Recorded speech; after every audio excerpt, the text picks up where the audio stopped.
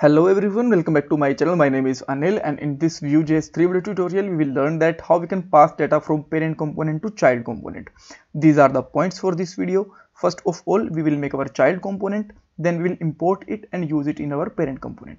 And after that we will pass some static data, and after checking that data is working fine, we will pass properties, objects, function in this component. And we will also cover an interview question, and our interview question will be like can we pass function from parent to child component?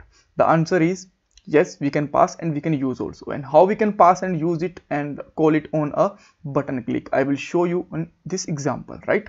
Before starting with this video, I want to share information with you. If you are looking to purchase domain name or hosting, then you can purchase it with the Domain Racer. Plans are just started with the 59 rupees per month, and they will provide you domain name also on a very reasonable price. Here you can see that .com, .in, every kind of domain name are just 59 rupees, 399 rupees and 7 rupees, right? So they are really reasonable price, and you can get 60% hosting off on the SSD hosting, and they will provide you reseller hosting also. There is lots of features and plans. You can just go to the Domain Racer official website and check out these features, right? So let's start with our video now. This is our output screen, and here we will write our code. So first of all, I'm just going to collapse soul data, and then let's open the components, and here let's make a new component with the name of child.view, right? And after that, let's define our template and close this template also like this, and let's use a script tag. We can close this script tag also like this, right? And now let's write here some h2 tag,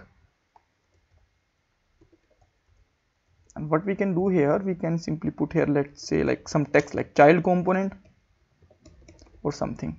Now in a script tag, simply put here export default, and we can put here our component name here, and my component name, let's say child, right? So this is our basic and simplest component example. Great. Now we can import it in our home. So let's import it. Import child from child.view, right? Sorry, it's not slash, it's just a .view. Great. And now we can define a property here. Let's say components, and here we can register our component. Let's say child, right? Every component should be registered here after importing, and now we can use it like here. And if everything is fine, it should be displayed here. So here you can check that child component, this is imported and displayed here.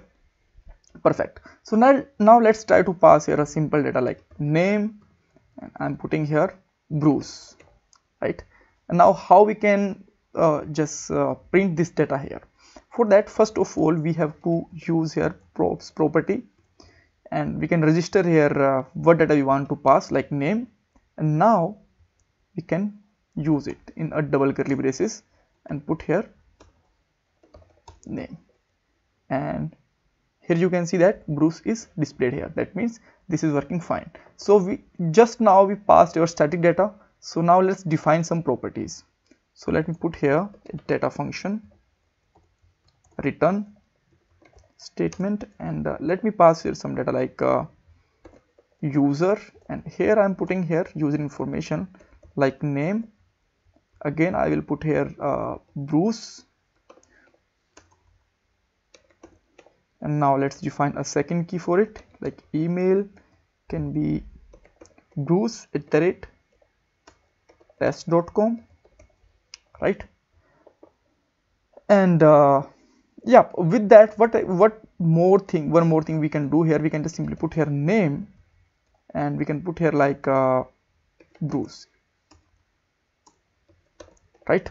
But how can I pass this name here? For that, we can pass it like simply name property, right? But now you will find that there is something missing actually, right?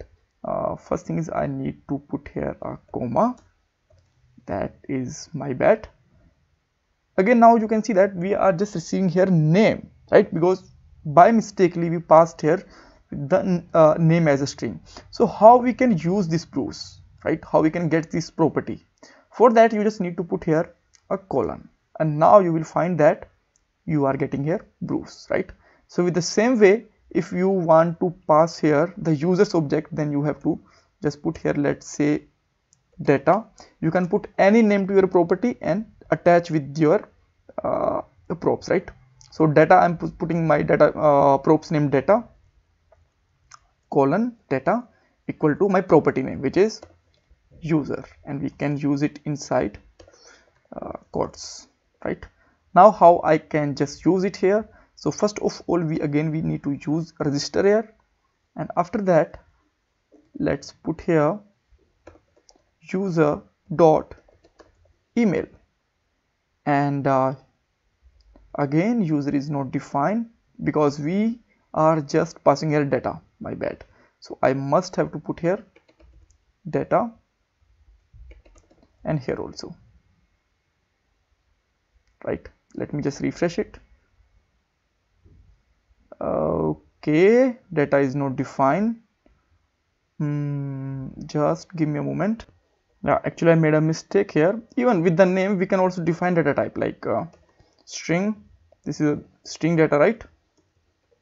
And here we can put here object because we are using an object as data, right? Now this is working fine. So we just get to know that how we can pass string, how we can pass normal property and object, but how we can use the function here. So for that you can define one more property here, methods, and define your function name, let's say get data, and I am just alerting a statement here, let's say function called. All right, and after that let's pass it as the same way.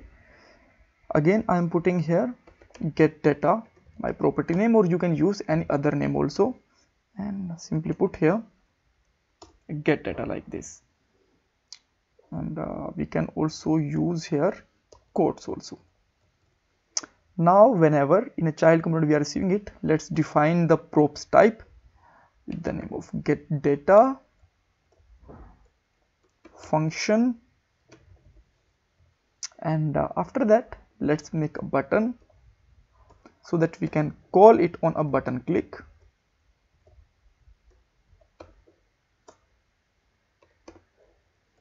Close it right here like click me or call me, whatever you want. Now put here event view colon on hyphen on colon click, and we can put here get data like a function. So I think again element tag is missing. Let me just see what I again missed here. I think we just need to refresh it.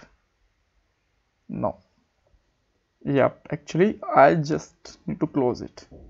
Now it should work fine. Whenever I'm clicking on it, now you can see that function called from parent class or parent component, right? So if you still have any kind of confusion, you can ask me in the comment box.